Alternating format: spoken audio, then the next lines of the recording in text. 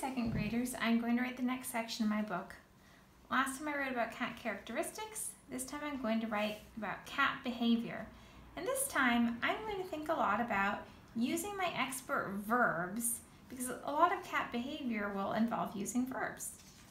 So first I need to write my heading at the top of the page, which is behavior.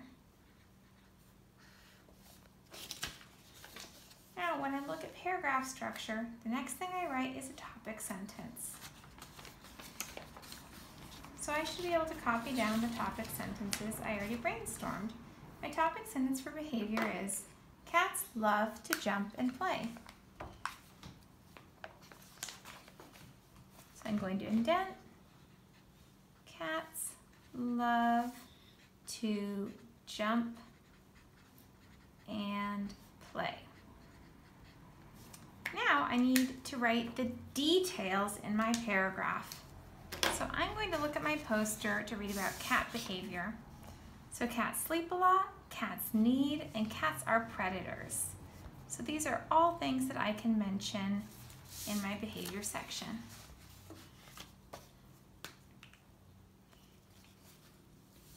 So you can see that I already used two verbs here. I've used jump and play.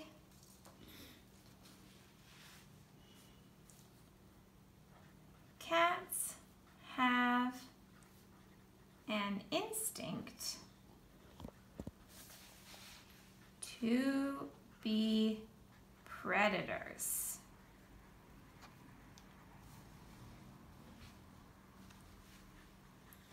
This means, so I'm telling my reader what predators means. This means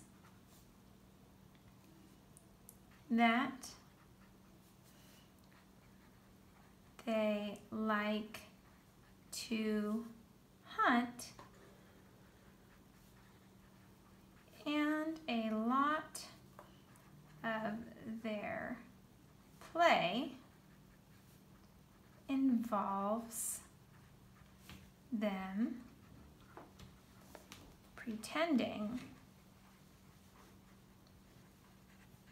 to be hunters. So hunt is an expert verb because that's a verb that's really specific to cats. They love to hunt. Another cat behavior is kneading. This is another one of my expert verbs, and I'm going to tell my reader what kneading means.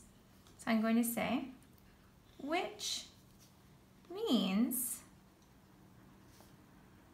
using their paws to push into a soft surface. This behavior originates from kittens pushing their paws into their mom's fur to get milk.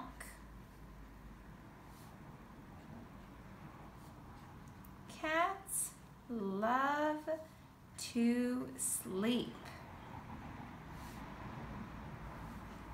a lot, and they often sleep hours each day. So here I used another one of my expert verbs. Now I need to write my concluding sentence. So I can do a question, wish, exclamation, or restatement of my topic sentence. I'm going to do a wish again.